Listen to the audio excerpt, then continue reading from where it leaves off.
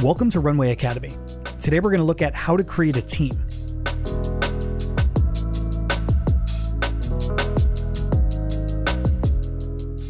To create a team, click on the Invite Collaborators button from the primary account holder's dashboard and enter the emails of the team members that you'd like to invite.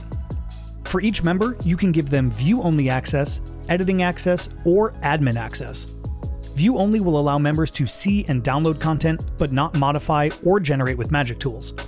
Edit access will allow members to use all the Runway tools to create and share within the team, and admin access has all the same capabilities as editors, but with the added power to add and remove team members and see plan and billing information. For most teams, we typically see 1 or 2 admins, with the rest having editing access. To change the name and profile image for your team, head to the My Workspace settings, where you can now upload a new photo and change the name for your team. If you have any questions or feedback about creating a team, please reach out to your Runway representative or use this button on your dashboard at any time.